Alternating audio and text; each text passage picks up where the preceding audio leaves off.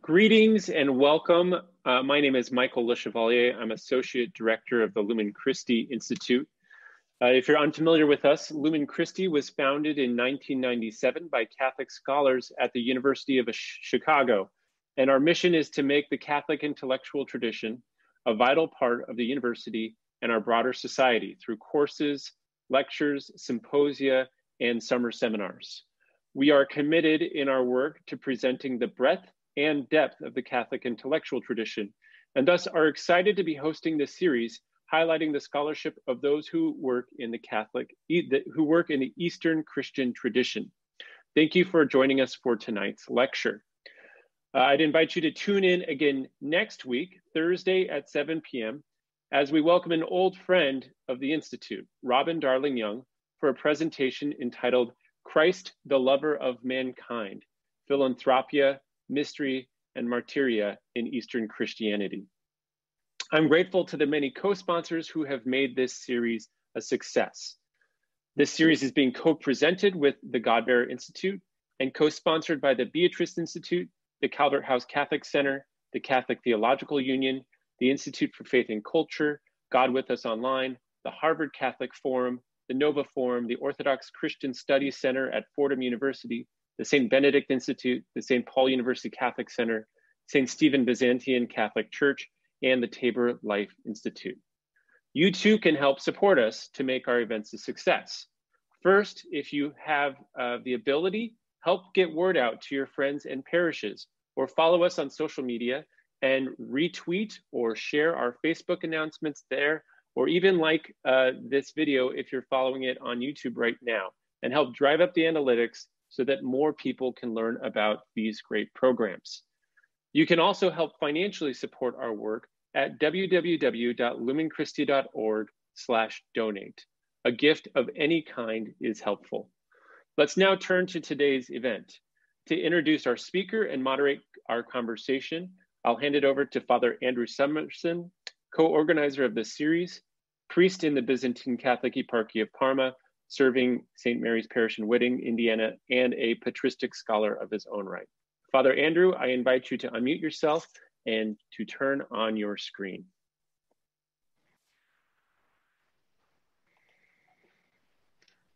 Thank you, Michael. Welcome everybody to our second installment of Eastern Catholic Theology in Action. As you might have read in the introduction to the series, that there are 23 Eastern churches in communion with the Roman Catholic Church, distinct in their liturgy, theology, spirituality, discipline, and church life, right? Often throughout the pontificate of now Saint Pope John Paul II, he spoke of the two lungs with which the church needs to breathe, an Eastern lung and a Western lung. However, the church is more than two lungs.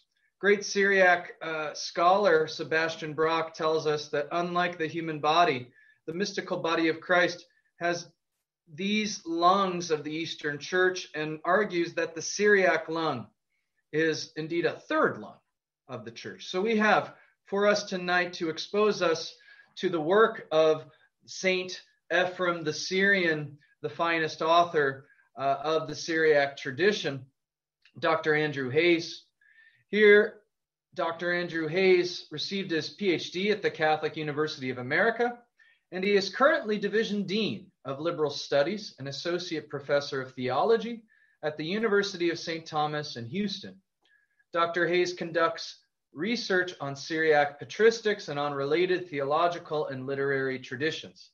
Syriac, a dialect of the Aramaic language, serves as the vehicle for the major tradition of Christian literature and culture in the Near East from the early period until today. Dr. Hayes specializes particularly in asceticism, spirituality, and the theological poetics and the thought of St. Ephrem the Syrian, our subject today. He has published and presented research in areas of the early Syriac fathers, Jacob of Shurug, Philanexus of Mabug, and he is currently a deacon candidate as well for the Melkite Eparchy of Newton. I will remind all of you that at the conclusion of Dr. Hayes' talk, he will be able to answer our questions, and you have the ability to type questions as you think of them at the bottom of your screen, clicking on the Q&A function of the Zoom window.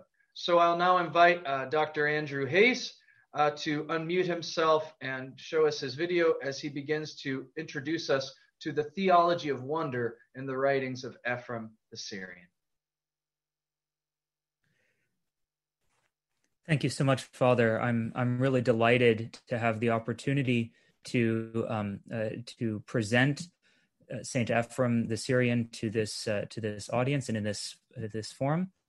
And before we get into the meat of the lecture, I'd like to point out that this presentation will dovetail very nicely with the previous week's lecture on liturgical mystagogy, because we move from the liturgical mystagogy to now an example of what a liturgically inspired theology looks like in practice. And that really, that would be an apt description of St. Ephraim's theological approach and how it is actually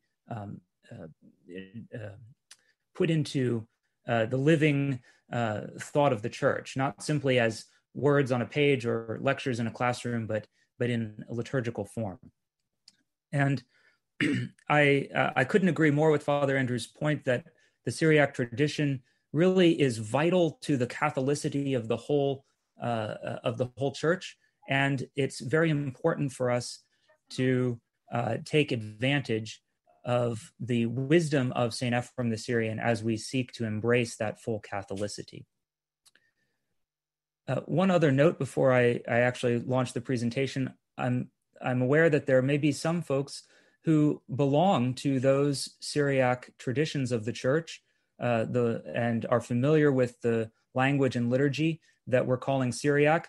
But I want to point out that the way I pronounce Syriac may not be familiar to all. There are a couple different traditions of spelling and pronunciation, and I'm following prevailing scholarly custom in using what we think is the older way of pronouncing and spelling Syriac. So if it seems a little unfamiliar to those of you who belong to the Syriac traditions, that's why. And I'm not making any claims or judgments about the right way to pronounce things or spell things, just how I'm just following prevailing custom.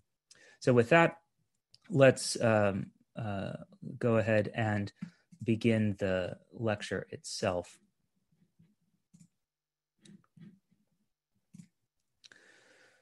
So I've entitled this talk a Theology of Wonder, and that's because the interplay between human wonder and divine glory is really one of the most distinctive characteristics of theological reflection in the writings of Saint Ephrem the Syrian, and therefore of the larger Syriac theological and spiritual tradition he inaugurates.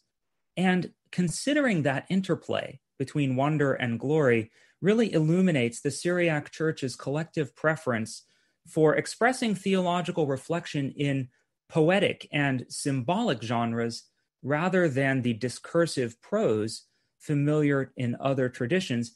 And it was the best way that I think we can show concretely Ephrem's theology at work. And so the talk has two primary goals, as I've outlined here on the slide.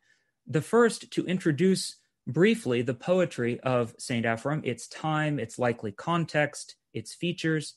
And second, and primarily, to argue that the animating principle of his poetic theology, considered in its human dimension, is the cultivated state of wonder. Now, Ephrem stands at the beginning of an extraordinarily broad and vibrant theological and cultural tradition, which is closely linked to the Jewish intellectual traditions of Mesopotamia, but with literary roots that stretch back even further as far as ancient Sumer, and thus to the dawn of human civilization. Now, Ephrem's Syriac is a particular literary dialect of Aramaic belonging to the probable cradle of Christianity in Mesopotamia, the city of Orhai, known to Greek speakers as Edessa. You can see it here on the map, circled in red. Thus, his epithet, the Syrian, does not reflect an origin within the modern state or the ancient province of Syria, but refers instead to his language and culture. Ephraim himself came from a city called Nisibis, an ancient city to the east of Edessa, which at the time of his birth, estimated at 306 AD, stood on the border between the Roman and Persian empires. And the evidence suggests that he himself was a member of the Sons of the Covenant, in Syriac the B'nai Qiyamah, an ancient institution whose members communally undertook the life of singleness in the service of the church and in the imitation of Christ. He describes himself as a pastoral assistant to his bishops. Literally, he calls himself a herdsman. The Syriac word is alana, a herdsman for the bishop, the ra'ya, the shepherd. He also describes himself as a teacher and composer of madrashe. And later tradition, in fact, also remembers him as a director of choirs, particularly for women, most likely B'nath Qiyamah, who are the female ascetic counterparts of the B'nai Qiyamah. So you have the sons of the covenant and the daughters of the covenant. But it's important to note something. Those of you who will be familiar with the Byzantine tradition may have seen icons of Saint Ephrem like the one that I've put up on the screen. This is a traditional depiction of the death of Saint Ephrem in the city of Edessa. And you'll notice that he is surrounded by people in monastic cowls, and he himself appears to be wearing a monastic cowl. But the best evidence that we have has shown that, in fact, Ephrem was not a monk in the Byzantine sense of the word. Being a member of the covenant in the Syriac terminology was roughly analogous to being a religious, but it wasn't the same thing as the kind of hermit who would go out into the desert and spend his time in solitary prayer. So it's what we are going to be looking at when we look at Ephrem is an ascetically inspired theology, but one with a different flavor from the Byzantine monasticism with which some in the audience may be familiar. Now, Ephrem's prolific literary output spans several genres, in fact, including prose, but his numerous poetic works fall into three categories. The first are the madrashe, which we've already mentioned. In fact, he thought of himself primarily as a composer of madrashe. These are stanzaic poems. They have isosyllabic cola, meaning each section of the line consists of an equal number of syllables, and they have a refrain. There are also, in Ephrem's writings, a relatively small number of memrae. These are non-stanzaic discourses, but they're also isosyllabic, and they range from about 200 to 700 lines. In later Syriac tradition, memrae become very common, and they also become even longer. So much of the later Syriac tradition wrote many memrae, and there are some very fine examples in, for example, the writings of Jacob of Sarug or Narsai and others. The third type of poetry that Ephrem wrote were soghiyatha. These are stanzaic again, just like the madrashe, but they're dialogue poems. And in them, we have two characters. Sometimes they're biblical characters, sometimes they're personifications. They argue back and forth. These soghiyatha are really interesting in their own right, although we won't look at any examples tonight. But they are a sort of subcategory of the larger genre of madrasha. And Ephrem's madrashe are marked especially by a delight in paradox and a penchant for polarity, which is the use of terms in some kind of opposing balance. And you're going to notice this feature throughout the texts that I'm bringing to your attention this evening. There you'll see a sort of contrasting balance between, for example, the hidden versus the revealed, or the image and its archetype, creatures terrestrial versus creatures celestial, polarity between paradise and the inhabited world, and so on and so forth. Ephrem's madrashe also explicitly serve a didactic and exegetical function, both as evidenced by the very root of the term, which is cognate with the Hebrew word midrash, and by his own affirmation that he regarded his madrashe rather than his brief prose commentary on as the principal expression of his exegesis on Genesis. So he wrote prose commentaries, but in his own thinking, the Midrashe were his commentaries on the scriptures. And additionally, one finds in these Midrashe that there are many cases in which Ephraim appears to be addressing his own community in a didactic context. So there's the didactic element of his works, but at the same time, it's also clear that many of his works were intended for liturgical use.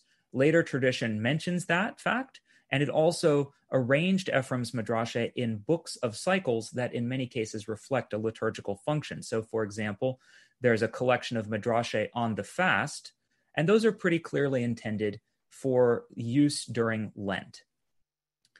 And even now, excerpts from Ephraim's Midrashe continue to be used liturgically. So it's still part of the liturgical tradition of the Syriac churches. The origin of the genre itself, is lost in the midst of time. But one interesting thing about Ephraim is that he may have been the first to turn these compositions into actual songs, in part at least to counteract the influence of proponents of erroneous views who'd already adopted the genre for their own purposes. And unfortunately, although the manuscript collections do preserve the melodies by giving the incipit of a well-known hymn with each of his Midrashe, we don't know exactly what they would have sounded like in the 4th century. So the takeaway from this is that the type of poetry Ephraim is most famous for, the Midrashe, is on the one hand didactic and on the other hand liturgical. By far the bulk of his compositions are Midrashe, and we're going to base the rest of the talk tonight primarily on examples from Midrashe. As Father Sidney Griffith has so aptly put it, the Midrashe is, quote, the most Aramean of literary genres. And before turning to the concept of wonder in Ephraim's thought and concluding this all too brief introduction to his poetic forms for expressing it, I want to note one more important thing, that Ephraim himself imagined his Midrashe as a genre that was simultaneously oral and visual. So on the one hand, we have numerous references to them as songs, zimiratha in Syriac, accompanied by the lyre or the harp, and he consciously adopts the persona of the prophet David, regarding such singing as healing to the soul, much as David healed Saul's interior torment through his own melodies. But at the same time, Ephraim's Midrashe are filled with artistic devices, which would be most readily perceived by someone reading them. And Ephraim also loves to describe himself as an iconographer or image maker with words, following the lead of God, who, as an artist, inscribes and paints all of creation with his own symbols. And that mention of the term symbols is an opportunity for me to put up here on the screen some key terminology that we're going to see throughout the texts that are cited in this talk. Terminology for wonder, references to nature and scripture, but in particular, a term which is ubiquitous in Ephraim's poetry, raza, a symbol or mystery, but it also means sacrament. Similar to the Greek word mysterion, but with a much wider range of use. And it's going to be in terms of raze that all of Ephraim's theology unfolds, in terms of these symbols. So sometimes Ephraim's theology is described as an image theology, a bild theologie, or a symbolic theology. Now, in order to speak of Ephraim's theology of wonder, it is necessary first to consider his view on the sources for experiencing it. And for Ephraim, wonder arises from an awareness precisely of these symbols, these raze of God, which are perceived above all in the twofold sources of nature, kiana, and kathava, scripture. So nature and scripture as the sources of these raze. Indeed, the book of Genesis, and specifically the paradise narrative, is in a special position because it brings together both sources. So Ephraim says that Moses wrote in his scripture the creation of the world of nature, that both nature and scripture might serve as witnesses to the Creator. Nature in its being used and scripture in its being read. These are witnesses which reach to every region, which appear in every time, and remain certain in every moment. They rebuke the unbeliever who slanders the Creator. So right away we see the nature and scripture as the sources of theological reflection and insight. And the slander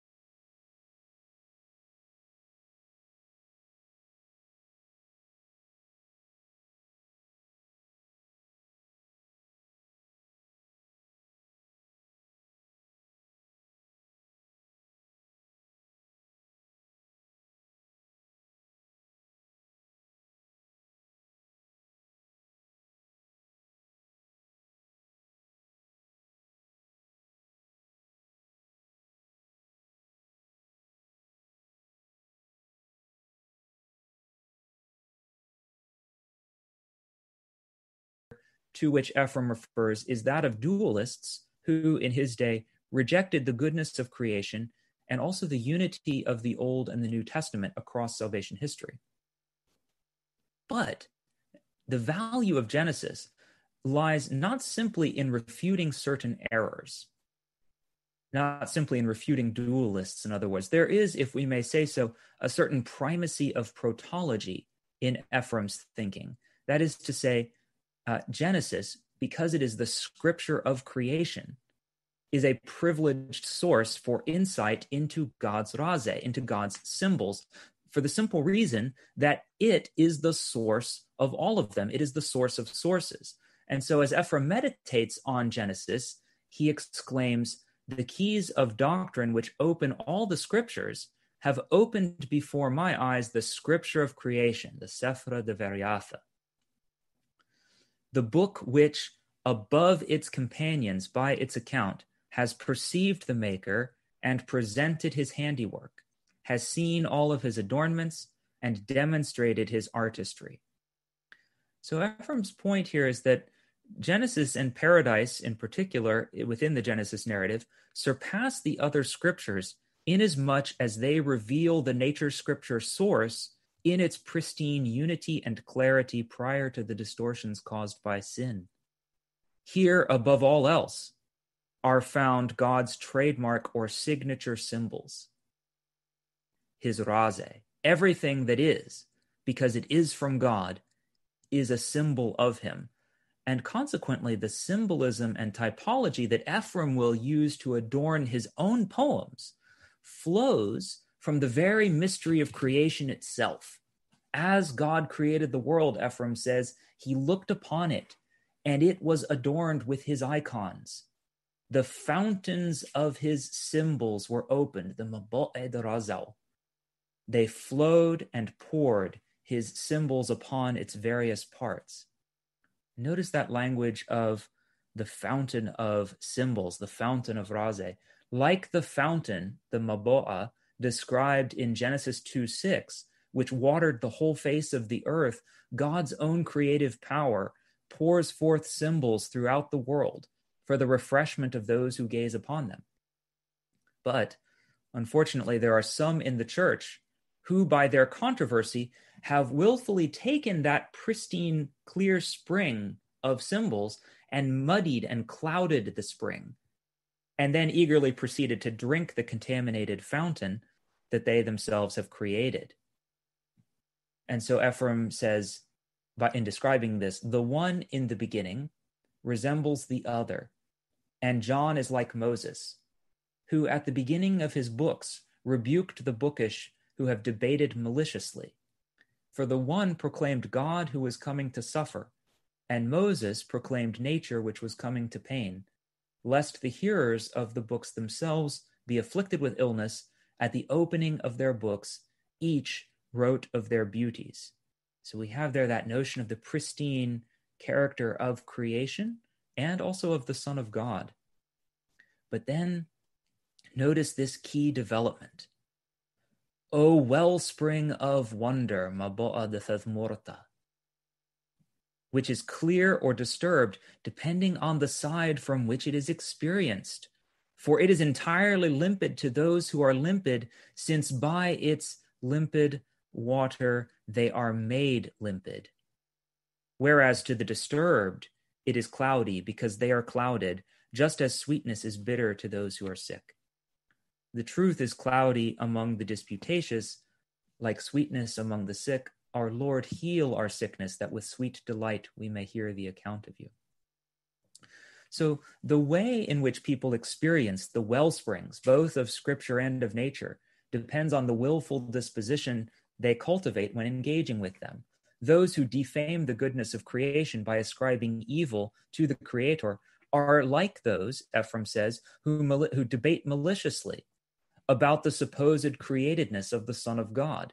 In both cases, neither the evils that creation suffers as a result of human sin, nor the sufferings of the Son of God are proof that the creation is evil or that the Son of God is a creature. In both cases, they misinterpret both nature and Scripture because of the sickness of their own fallenness. And notice that it's precisely at that juncture that Ephraim consciously associates nature and Scripture, the sources of theological reflection, with the experience of wonder, which thus turns out to be central to his understanding of the practice of theology in the pilgrim state of the church. And the images of the fountain of symbols and the wellspring of wonder, they themselves are an allusion back to paradise, which Ephraim routinely describes using fountain language. He speaks of the well of Eden, the Eden, the free-flowing fountains of paradise, the Mabo'e Shraya, which God nevertheless constrains by his merciful power that their flows might reach the inhabited world. And paradise itself he describes as luminous and unclouded in the way that a spring would be clear and unclouded. He describes it as shafia, filled with waves of glory in which the contemplative might swim, or streams of glory from which one might drink, and in both cases become inebriated by the divine wisdom. Thus, paradise for Ephraim is the archetypal font of divine blessings to humanity, untainted by human audacity. And this paradise imagery allows him to connect the fountains of symbols, the fountains of raze, with the greatest raza, which is the Eucharist. Because remember, the word raza means symbol, but it also means sacrament. In the Eucharist, fire and spirit are poured, Ephraim says, into the hands of his disciples, an experience which he also calls, not too surprisingly now that we've seen what he says about the fountain of wonder, he describes the Eucharist itself as a singular wonder, a tehra prisha.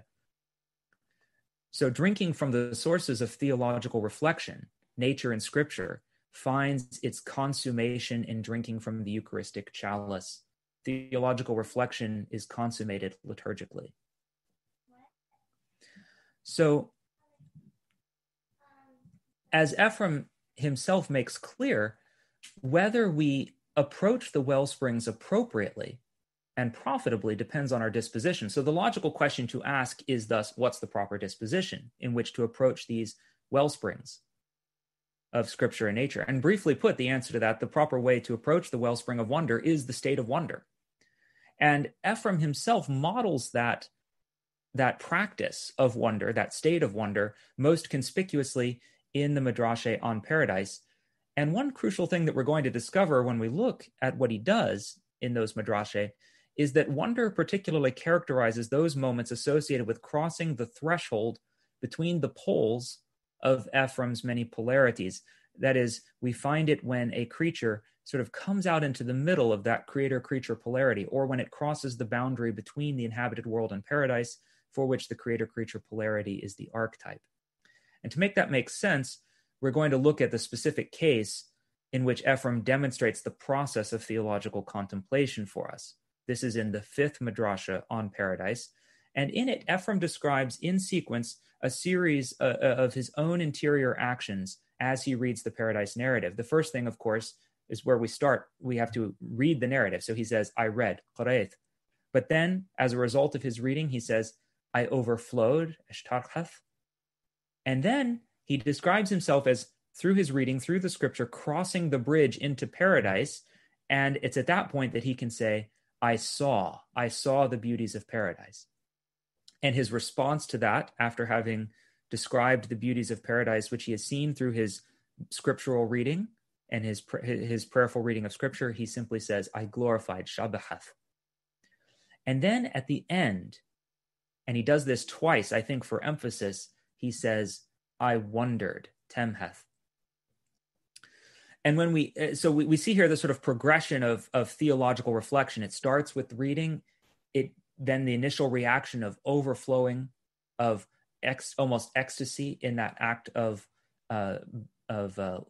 spiritual reading of the scriptures, the vision, the glorification, and then finally its consummation in wonder.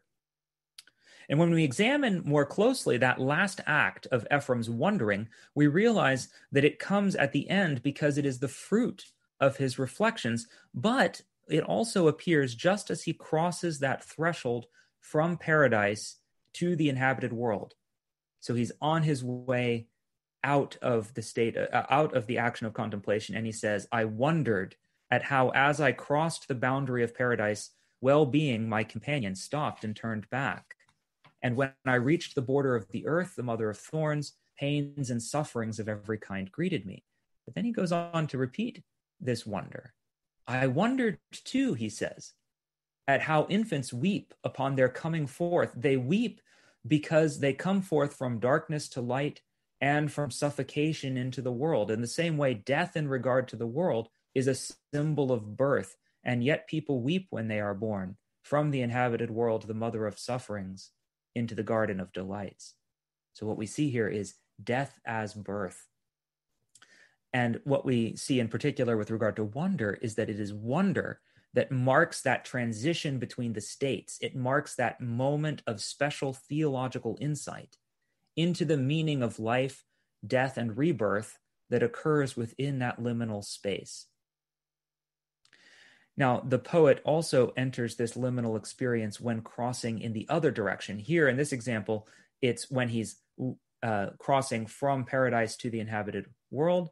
But in the sixth madrasha on paradise, when he begins to read the paradise narrative with his eyes opened and his mind enters via the bridge of the text, then at that very moment of crossing, he says again, the mind which is spiritual, when it entered, wondered and marveled, tamah wa thahar. So it's a double wonder as he crosses that boundary. And he wonders precisely, as he explains in that text, precisely because the mind's senses were no longer able to perform their natural functions. And what's interesting about this is that it was the natural beauty of paradise which incited that wonder in him. But the wonder only increases. Ephraim's not done wondering. His wonder only increases as he reaches another point of transition, and he makes a comparison. If the beauty of paradise incites wonder in us, how much more then should the beauty of the mind, the shufra, the ra'yana, incite us to wonder? For the one is the result of nature and the other of will. Freedom, he says, envied the garden, and she sprouted of herself and proffered victorious fruits whose crowns surpassed the adornments of paradise. So notice what he's doing here. Ephraim wonders as he crosses the threshold of paradise, and then he wonders again as he crosses yet another threshold, that threshold between the beauty of nature and the beauty of free will, and the one beauty is a symbol of the other. So the symbols draw him from one level of wonder to the next. And Ephraim's not done with this. He then proceeds to give an example of the victory of free will that he's talking about. And his example is Elias the prophet. And this time it is the angels who are filled with wonder at his bodily translation from the world to paradise, which transition itself symbolizes the incarnation. One of them, he says, split the air with his chariot. The watchers, That's an interesting point, just as an aside. The Watchers is the early Syriac term for the angels. So the Watchers eagerly met him, for they saw for the first time a body in their dwelling place, and how an earthbound one clothed himself in the divine radiance and ascended in a chariot. The Lord, in his benevolence, clothed himself with a body and descended, and then mounted a cloud and rode it upward, reigning both above and below. And it is then at this point that Ephraim brings in the wonder of the angels. The Watchers of fire and spirit wondered at Elias, for they saw that hidden in him was the delightful treasure. At Adam's clay they wondered and praised its fashioner. They saw virginity and rejoiced that she had exalted those below and caused wonder to those above. Her struggle is on earth, but her crown is in paradise. Remember, he's in the context of talking about the victories of free will. Elias serves as his symbol of that. And we see here once again, as in the previous examples, wonder marking the liminality of paradox, appearing in Elias's own struggle, but also in the whole course of the incarnate word's condescension and ascension, as well as in the exaltation of contemporary ascetic practitioners in the churches.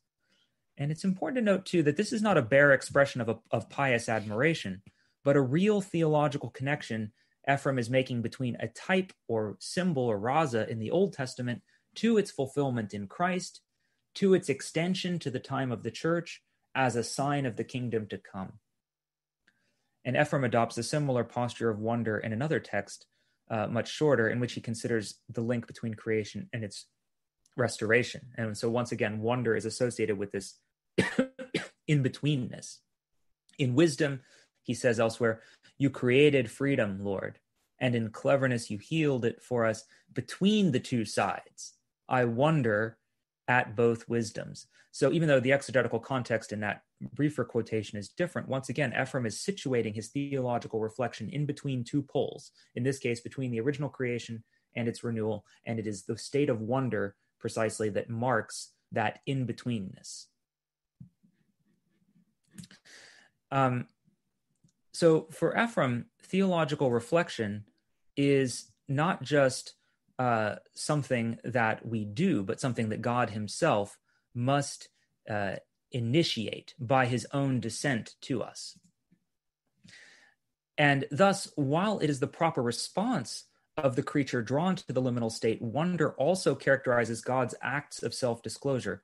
So in language that is reminiscent of paradise, in the 26th Midrasha on faith, Ephraim puts it this way: the flavors of his words are singular, that they might rebuke the ears of the foolish, and the likenesses of his face are wondrous, that its beauty might entice the eyes of the immature. For although he is always the self-same, since he neither grows nor diminishes, he is not, who is not small, becomes so in order to make us great.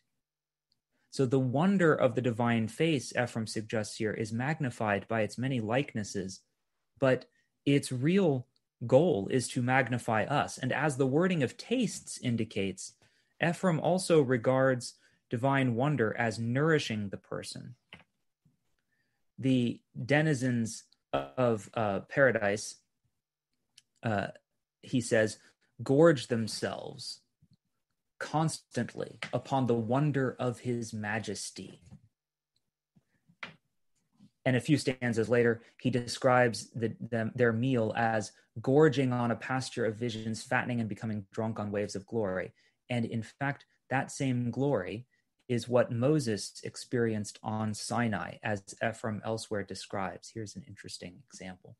Because of the counsel of love, I wondered and completely scorned silence. It told me, and by the way, it's love speaking to Ephraim. That's the way he sets this up. It told me, look at John, who with his love covered over his terror, his great fear with fervor, and still silence with his voice. And up to the great summit of divinity, he was exalted without fear and lay his head upon the terrifying breast. He asked about the hidden secret and received its manifest explanation. Praiseworthy is the one who magnified and delighted the speaker more than those who remained silent. And then he brings in Moses. Moses, before God, acted boldly so as to see his glory. God forbade him. This is very audacious to think God forbade him, but he was not ashamed until he saw him and was made radiant. So notice how in the internal dialectic, the internal back and forth, if you will, of theological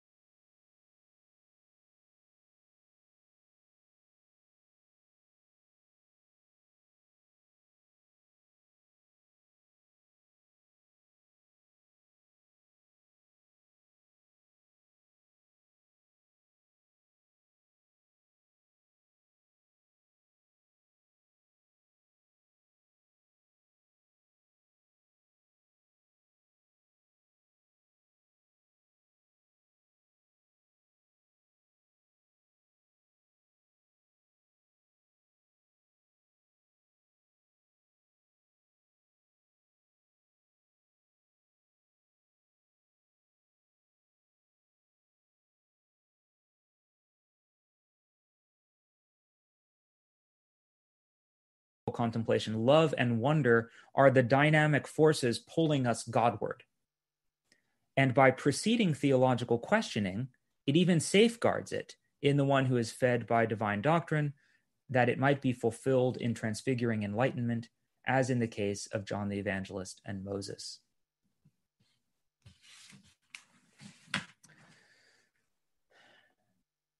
But wonder is not just a contemplative principle, a sort of dynamic engine of our contemplation. It also serves as an ascetical principle in theological reflection.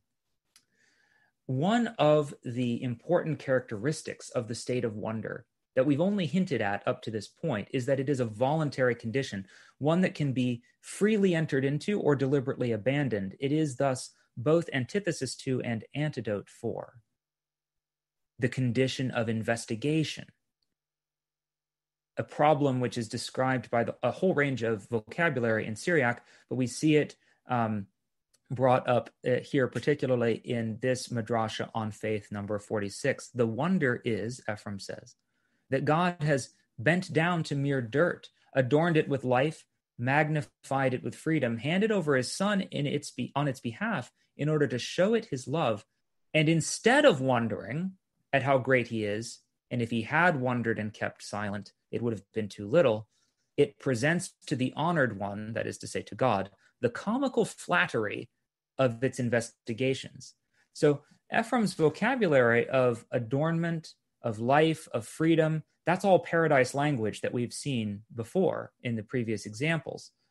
And that provides the backdrop for his critique of investigation as the comical inversion of Edenic wonder, the sort of reverse, the caricature of Edenic wonder, which in the wonder that we experience in Eden, even if it does not reach up to the point of comprehending God, at least approaches him in the right context. And the fact that wonder is the opposite of investigation, it's the opposite pole of investigation, is a crucial point to understand because it sheds light on where we go wrong in the practice of theology and how that going wrong might be corrected. And to show this, we're going to look at a really fascinating exegesis of the story of Balaam, the seer, in the book of Numbers. Because Balaam, Ephraim says, had become a fool, indeed he became a foolish beast, by means of his donkey, God spoke with him who had scorned God. So the particular biblical story is that Balaam has been sent to curse Israel, and he is rebuked by God creating this miracle of his donkey speaking to him. And Ephraim notices something interesting about this particular example. Balaam becomes here a type, a symbol, if you will, for the irrational disregard for God, the scorning of God that Ephraim sees as the animating principle of investigation. So the where theological investigation goes awry is in this scorn for God. But it becomes a little bit more clear when we look at another example where he talks about Balaam and Balaam's irrationality. When all of a sudden the donkey spoke, Balaam saw the marvel and he abandoned wonder as to how it was that the mouth of the donkey had become capable of speech. That is to say, had become rational. And if you go back to look at the text, it really is quite striking, because when the donkey speaks to Balaam, Balaam doesn't notice the most obvious thing, which is, oh my goodness, how is this irrational animal now talking? Balaam actually argues with the donkey. And that is Ephraim's point, that Balaam had gone astray and he was arguing with his ass. And the scribes too, he says, making a comparison now to the scribes in the Gospel of John, the scribes too, they abandoned wonder. The blind were open. So he's referring now to the story of the man born blind. And instead of paying attention to that and marveling at it and wondering at that, they stirred up an investigation about the Sabbath and the clay. So the language of abandoning wonder and scorning God makes clear that the failure here is not a failure to see the mysteries of God, but it is instead a deliberate disregard for them, which Ephraim is very careful to characterize as irrational. That is, it's not that Balaam in the book of Numbers or the scribes in the Gospel of John and the story of the man born blind, it's not that they were not keen-sighted enough or had failed in some sort of methodological way. It's not simply that they're mistaken, nor was theirs a failure to balance reason and faith as sources of theological reflection. Theirs was a failure to discipline their will such that they deliberately abandoned the state of wonder where theological contemplation should reside.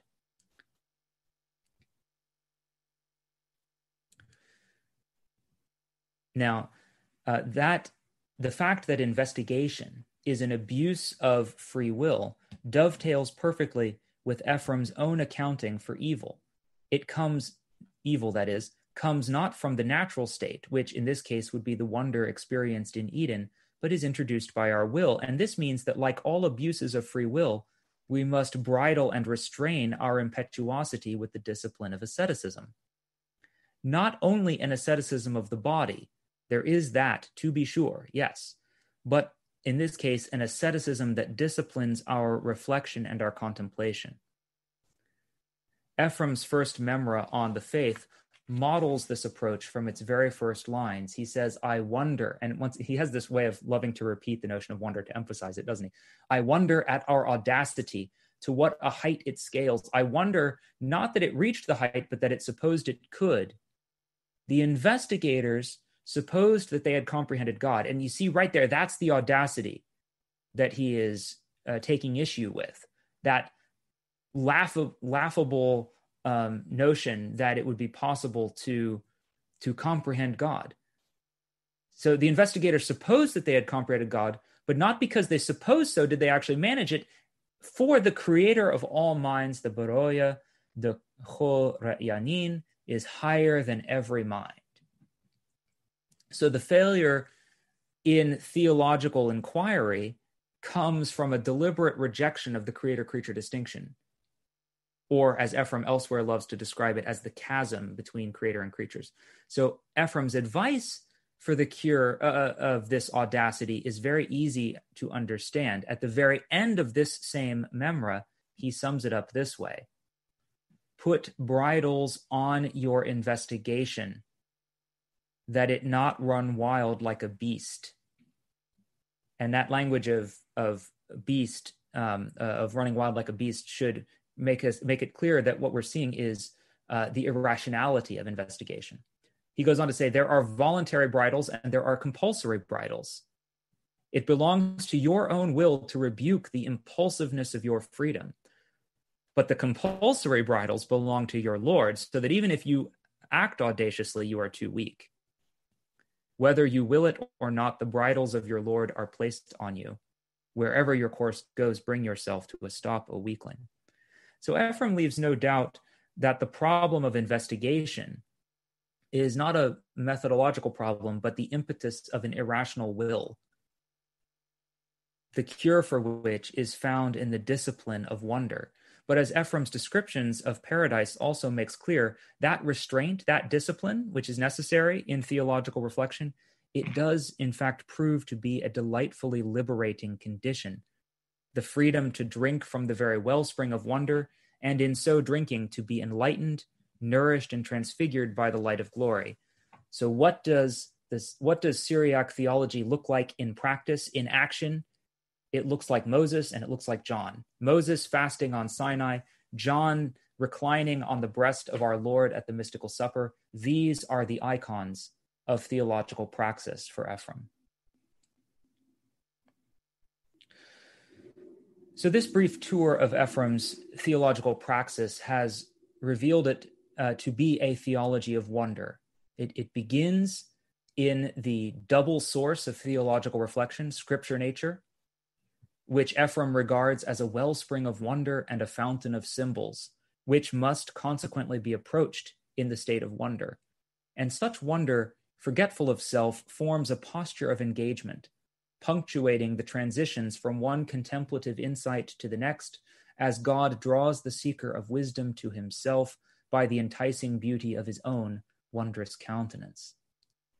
And this posture also concretely embodies the in-betweenness of the theological act, in which a created intelligence, keenly aware of its own limitations, thus declines to limit God by his own conceptions, but does dare to seek the face of God and be transfigured by the light that is in his presence, as the book of Daniel describes it.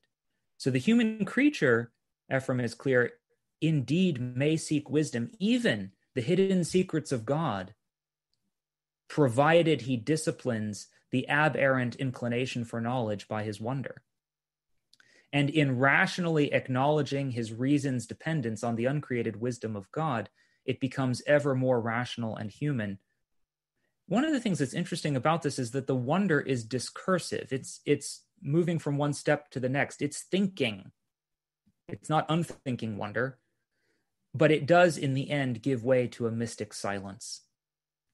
Investigation, which is the attempt to exercise reason without wonder, is merely a comical and sub-rational parody of the mind's true grandeur. This is what is meant by describing wonder as an ascetical principle, that the mind and its impulse, the passion for knowledge, must be disciplined just as much, and indeed, Ephraim thinks, in a way quite parallel to the passion for food and drink must be disciplined. Now, by the usual definition of the term, Ephraim is not a systematic thinker. He does not parse his writings into the topical divisions that one might find in a textbook or an encyclopedia. Rather, his artistry is consistent in the way that the theological aesthetic of icons is consistent.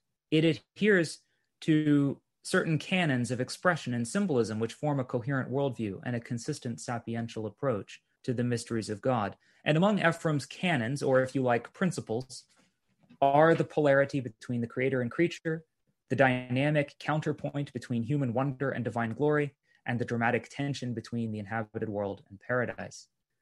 So, a ressourcement for a Catholic Syriac theology would thus eschew foreign categories such as nature versus grace or faith versus reason, and attend instead to the unified but multi-streamed source of symbols, nature and scripture, the wellspring of wonder, contextualized by an asceticism of the eyes and of the will, that is, by the wonder which disciplines the human passion for knowledge, which in our forefather Adam had gone astray, but which in the new Adam is now transfigured. And notice, this is a crucial point, that the opposing pole of faith in Ephraim's theological discipline is never reason. It's never faith versus reason for Ephraim. If there is an opposition to faith, it is investigation. And investigation, as we have seen, is not the same as reason, because its characteristic feature is precisely that it is irrational and subhuman. the result of a voluntary declination from wonder. So wonder is thus the point at which man returns to his natural way of relating to God, primed for the reception of the divine glory. And now that we've taken our tour through this theology of wonder, it's hardly surprising that the Syriac theological tradition as a whole prefers poetry.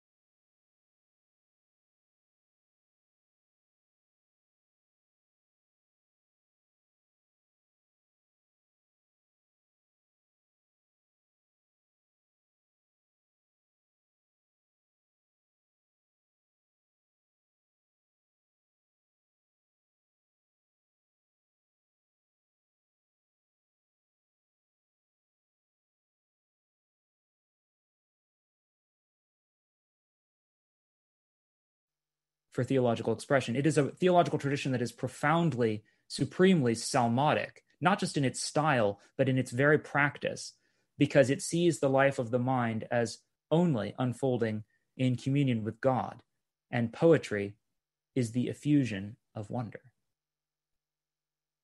Thank you. I'm going to put as the last bit here some sources for those who might like to read a little further. A few translations, an excellent short introduction to Ephraim's theology, and then for those who want something a little bit more academic, a few articles that may be of interest along the lines of some of the things that we've talked about this evening. Thank you so much, Dr. Hayes, for this beautiful Cook's tour through the world, the poetic world of St. Ephraim the Syrian. We have a number of really excellent questions that you stimulated with your talk. I began just a little bit. A number of people, Robert Odell and John Custer, wanted you to explore a little bit the Jewish connection. Robert Odell particularly asks, at the beginning of your lecture, you mentioned links between Syriac theology and Jewish, even Sumerian antecedents. Could you elaborate on these connections? How does the influence pan out? Is it linguistic, theological? Is there any liturgical influence that you can note? Or any substantial religious influence from non-Jewish Mesopotamian sources even? Yeah, that's a lot. There's a lot that could be said about it. Just a few things. There's been some scholarship on liturgical influences. I can think of one article in particular that has traced these. I myself, not sure I could give examples, but I know that there's been that research on that. One of the most salient things, though, is the imagery that's shared between the Jewish and Syriac traditions. And particularly, we find it in the exegesis of the scripture. There's something very proximate to rabbinic exegesis in the exegesis of St. Ephraim. So it's especially in some of the symbols and in certain ways of treating biblical passages, like, for example, his treatment of Exodus and the free will of Pharaoh is one example that I seem to recall. His descriptions of paradise filled with Jewish tradition. let's see, what would be an example? A simple one, that the notion of the levels in paradise, that the paradise is a mountain with different gradations or levels, that is reflected in both Jewish and actually, I believe, ancient Babylonian sources, according to Father Robert Murray. So there's a number of things in the imagery. It's more the influence from the ancient Sumerian and Babylonian traditions is going to be literary rather than theological, because of course Ephraim is, it's upholding Orthodox theology. But some of the literary images especially in his dialogue poems, things that we weren't able to read tonight, do come from those ancient sources. So it's really quite broad. The best way to look into that is probably to read Father Murray's book, Symbols of Church and Kingdom, which was not on my bibliography, but it's a classic in the field. Very good. Questions about the relationship of Ephraim the Syrian to the Byzantine tradition. If I could just put a couple of questions together.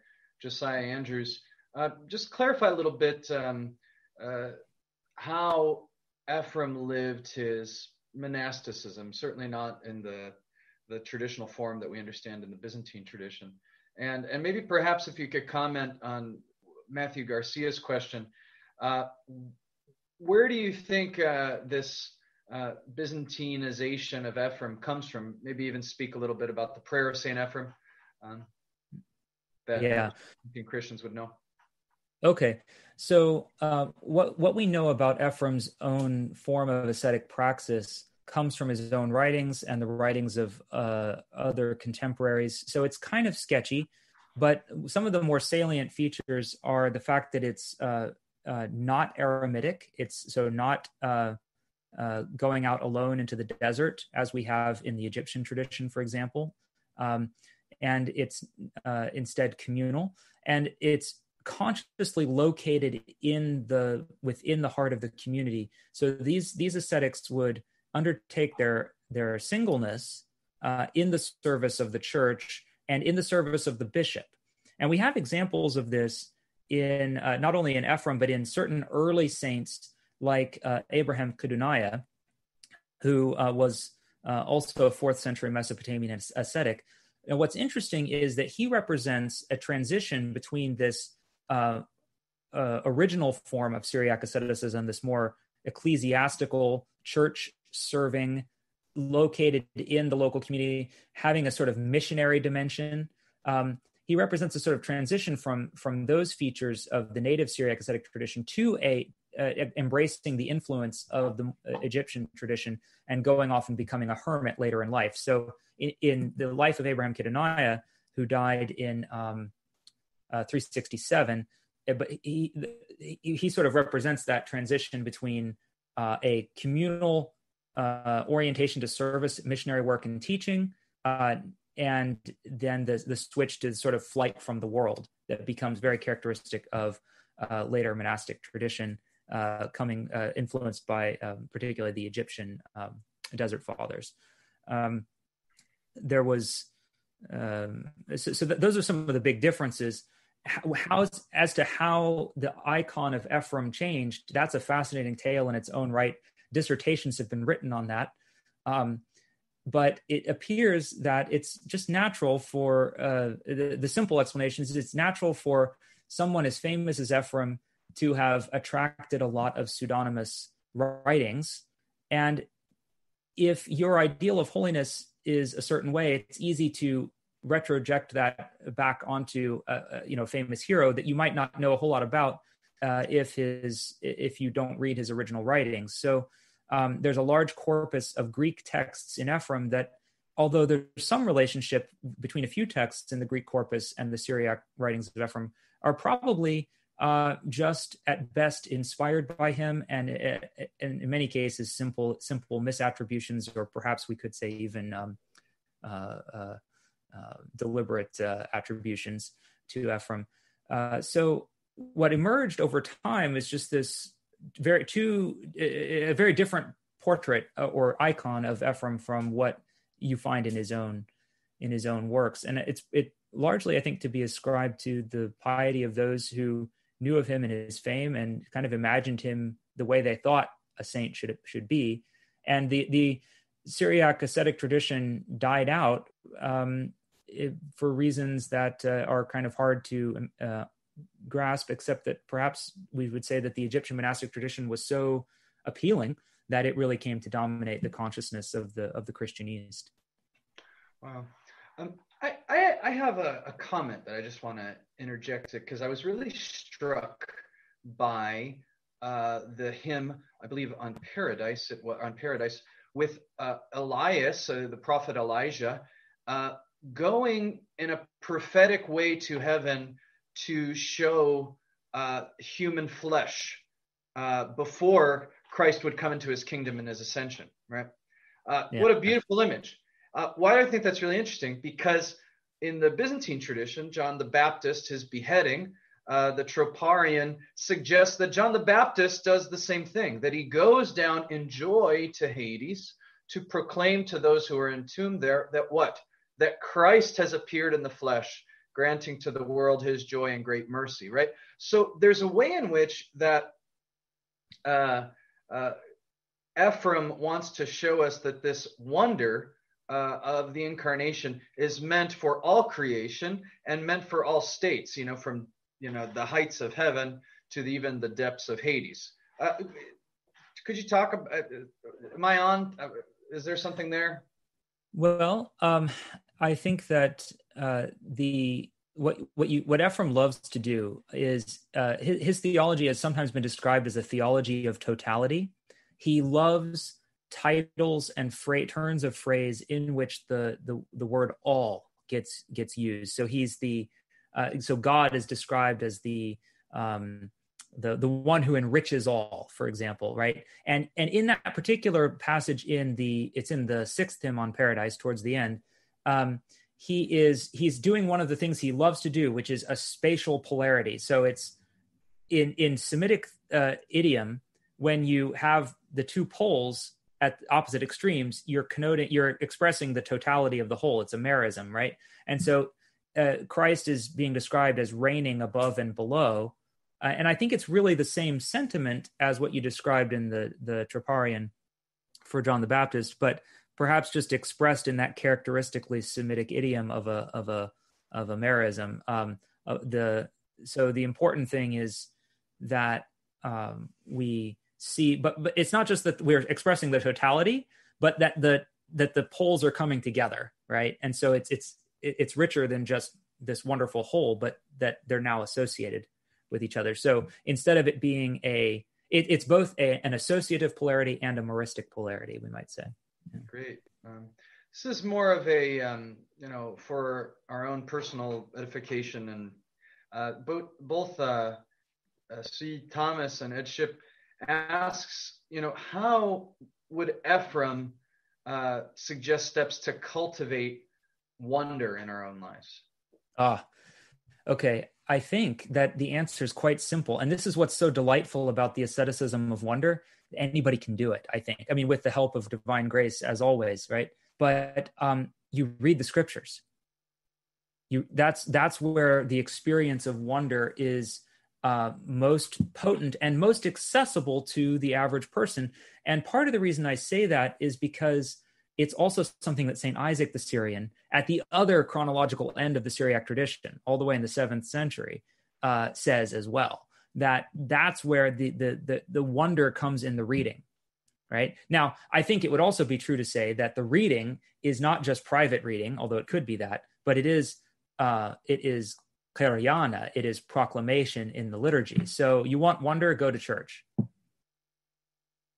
You want wonder, you go to liturgy, and you'll get it. It's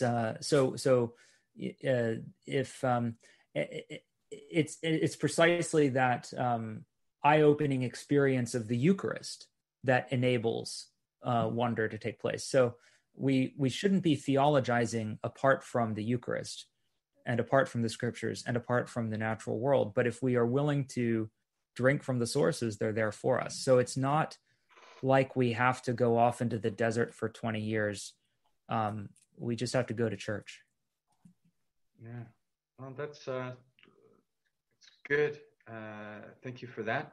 A question about this distinction between seeking and investigating. If you maybe explore that distinction, Hans Gernecker wants to ask that, and kind of following that, Lisa Gilbert asks if maybe we could consider investigation equivalent to the idea of idle curiosity, or is it there's something more insidious involved?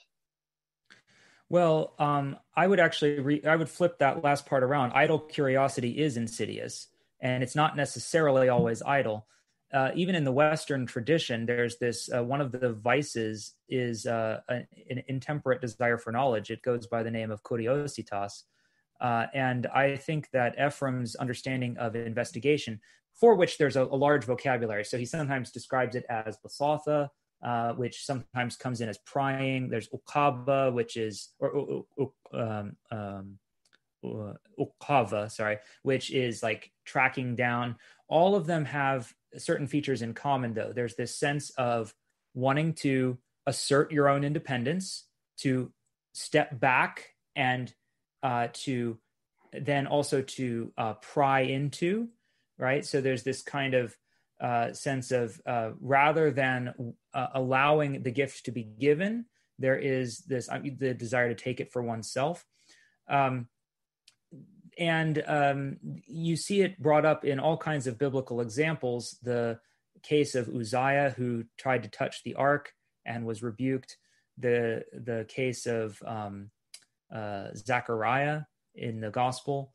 But the primeval example of audacity is Adam himself, who rips off the veil of the fruit, because for Ephraim, the fruit of the tree of knowledge of good and evil is the veil for the tree of life, and so by ripping off the veil, he seeks to get to the fruit of the tree of life, and thus takes what would have been given to him in time when it was ripe. He characterizes the sin of Adam as a sin of investigation, not because God didn't want him to have the fruit of the tree of life, but because he wasn't ready for it yet. He needed to progress through the proper order, through a certain discipline, through a certain maturation process. So there's a kind of adolescence about the sin of investigation, which is really important. It suggests this immaturity, irrationality, prying, ripping off the veil. Ephraim will sometimes use the language of inquiry, ba'atha, in a more neutral sense. So inquiry, so long as it's properly disciplined, and he'll use language of measure or bridles, to keep it in its proper place.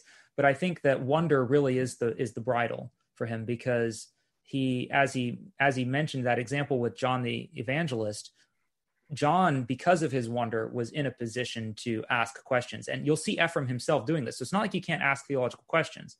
It's you can't presume to be able to define God and limit God, and try to understand God without relying on God. I think there's a whole talk in itself on this particular topic. So I've only just scratched the surface, but perhaps it sheds a little light, I hope. Yeah, there's something very Irenaean that the sin of Adam is a sin made by innocent children, and they had to grow in maturity. Do you see that comparison there? There is actually a similarity there. Ephraim describes our first parents as characterized by shavrutha, which is immaturity, and so in that sense, it's very Irenaean. Yeah, very, very interesting. Would Timothy Kelleher asks first? He thanks you for an excellent presentation, but says, did Ephraim have any Christian teachers and or writers in mind when he was speaking about investigators? Or that's the first part of the question. I think this is another important question. What did Western theologians have much exposure to Ephraim in the late antique, medieval, pre-modern world? Okay, so who did he have in mind as the target of his critiques? Well, it's sort of twofold. There were the traditional opponents that he he was addressing Marcion, who my interpretation, this is somewhat disputed among scholars, but I tend to think that it's not so much that he's addressing Marcion and followers of Marcion. And just by way of recollection, for those who don't know, Marcion was the person who denied the unity of the two testaments, who argued that the God of the Old Testament was evil and not the same as the Father of Jesus Christ.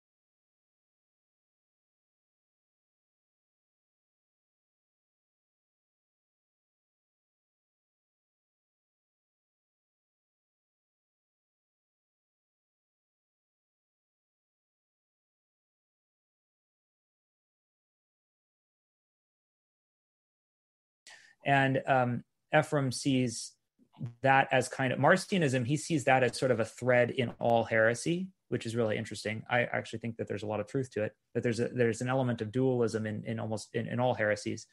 But his most direct interlocutors that he's probably critiquing are the Manichees and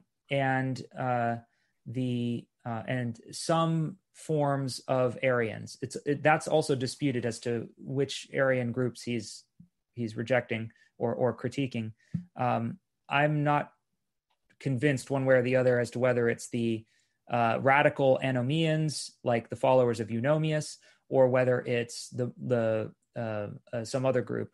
But a traditional view among many scholars is that it's the radical Anomians. So that basically the people Ephraim is dealing with are the same people that Basil and Gregory of Nyssa are dealing with. And I think there's a lot to recommend that view, but it's important to note there's not a consensus about that. Then would Western theologians have had access to Ephraim? I think not, because his works were translated into Greek, but there was also this rapid growth of spuria, of inauthentic works. And so it's not clear that Ephraim's poetry was readily accessible to Western thinkers. I'm not aware of any examples of direct reception or influence, but I will say this, that of all the other fathers of the church, the one most like Ephraim in his thinking is probably St. Athanasius himself. So I think that you'll see a lot of the same themes, and as we noted, the connection to Irenaeus as well. So I would see Ephraim as representing as being a witness to a common tradition that Athanasius also has, even though we don't see evidence of clear influence. But it's an interesting question, and maybe work needs to be done on it. Yeah. A question from Mikhail Nadav. He quotes St. Ephraim in his 10th hymn on Paradise. He meditates on God's mercy as, quote, "His divine cloud hovers over all that is his, drips dew, even upon that fire of punishment, so that his mercy, it enables even the fire embittered to taste the drops of refreshment. Now, you mentioned that we need wonder at the beginning to be able to taste the sweetness of God, right? For to the sick, even the sweet is embittered, right? Mm-hmm. But here, it seems that God is reaching out to those in the fire of punishment and providing sweetness, even without the palate of them to receive it. So you see Ephraim talking about anything like universal salvation, or what's going on here in this passage, you think? Yeah, this is a really interesting question, and I've written another paper about this topic elsewhere, and someday I'll hopefully get that published. So I'm really fascinated by it. It's true, there are passages, and that one that Mikhail brings up is a good example. There are others. Ephraim will talk about how paradise is the source of blessings to the whole world, even the world that's sick. It's not like it's cut off, even though it is cut off. It's sort of this, like, he wants to acknowledge the real distinction, and yet Ephraim's not willing to give up on the possibility that paradise even now helps us poor fallen creatures and buoys us up. And so there's a kind of ambiguity in Ephraim's thinking, and there are some universalist tendencies, I think it's fair to say. However, it's also clear that, so there's a couple things about that. Whenever Ephraim is talking about God giving his grace to even those who are in really dire straits, who are embittered like this, he usually couches that in very tentative language. So he'll usually say something like, well, I hope this is the case, or if I may be so bold, maybe if I could suggest that it's like this, but he's not gonna stake his claim for it.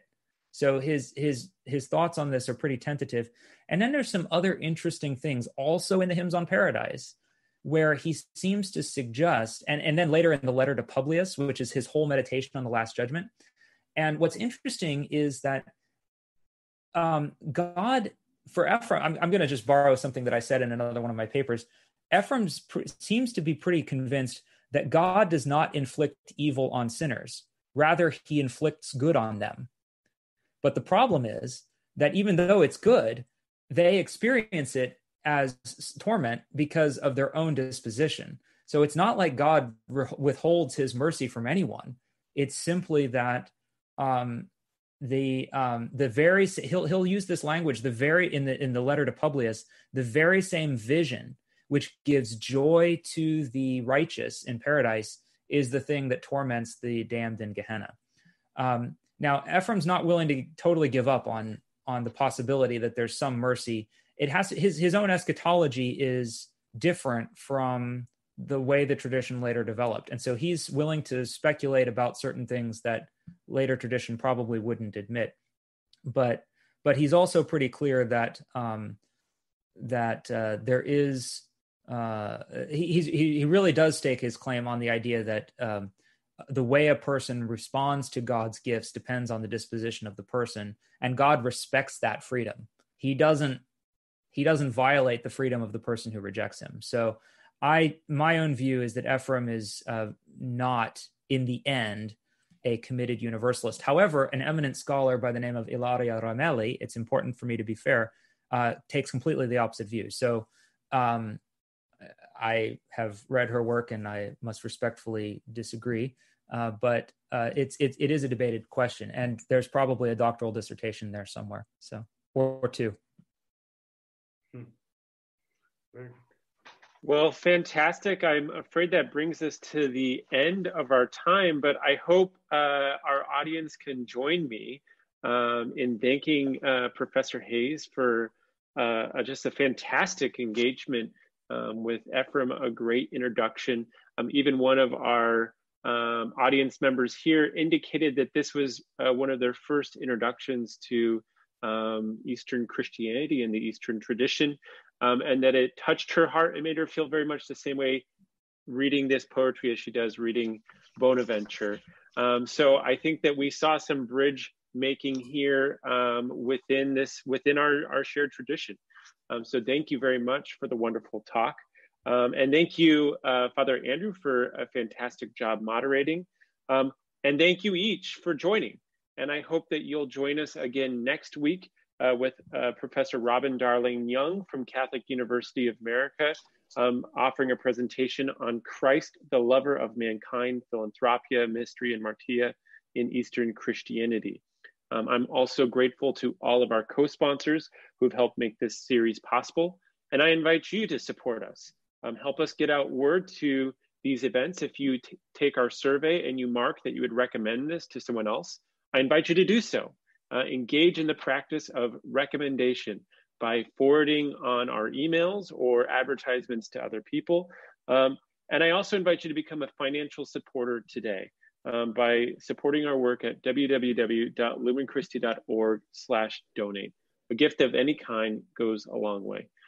One more time, Andrew Hayes and Father Andrew, thank you both, especially you, Professor Hayes, for helping us to hear more about how we might engage in practices of wonder, both by looking at the poetry of Ephraim, but also giving us some clear suggestions, engaging scripture, attending liturgy, of experiencing this wonder ourselves.